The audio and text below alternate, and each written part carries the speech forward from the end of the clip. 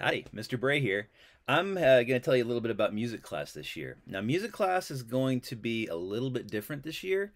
We're going to have some students who are learning from home, and we're going to have some students who come to music class every week. But we're going to be learning the same things. We need to be extra careful when we're at school about spreading germs, so we're going to have some limits on what we're going to be able to do in music class. For example, if we dance in music class, people might get too close to each other. So we won't be dancing in music class. Also, when we sing, we can't help but spray germs everywhere, so we're not going to be singing in music class this year. I'm still going to post things for you guys to do on my website. There will be dances, there will be songs for us to sing. We're just not going to do those when we're in music class. Another thing that we're going to be limited on is playing musical instruments. We don't have enough musical instruments for everybody in the school to have their own. And sharing musical instruments is a really quick way to spread germs. So we're not going to be getting the musical instruments out this year. These limits aren't a bad thing, though. Working within limits is one way to boost creativity. And so when we're actually in music class this year, we're going to focus on three things. Number one, we're going to focus on rhythm. I really enjoy playing instruments and teaching people how to do that.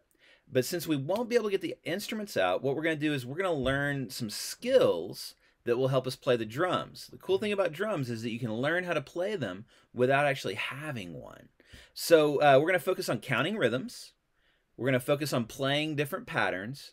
And we're going to be developing our coordination between our right and left hands. And if that goes well, we're going to add our feet in there as well.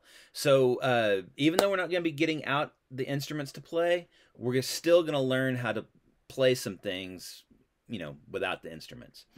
Number two thing that we're going to do is we're going to be focusing on music appreciation. We're going to be learning about different musicians and the music that they made. We're going to read and watch videos about a lot of different musicians and listen to their songs. And we're going to check our knowledge after we're done by either playing a game like quizzes or taking a quiz or something like that. This year we're going to start off by focusing on Texas music. And then later this year, we're going to learn about American music. And then finally, we're going to learn about music from all around the world. So we're going to do a lot of listening to music and a lot of learning about different musicians. The last thing we're going to focus on in music class is going to be Songmaker. I love using Songmaker. It's a great tool for you to create your own music or to make your own versions of songs that other people wrote.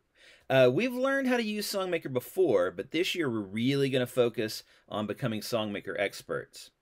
So even though music class isn't going to be exactly the same as it always has been, we're going to take the opportunity to focus on a few important skills that will make us outstanding musicians. I'm looking forward to a great year in music, and I hope you are too.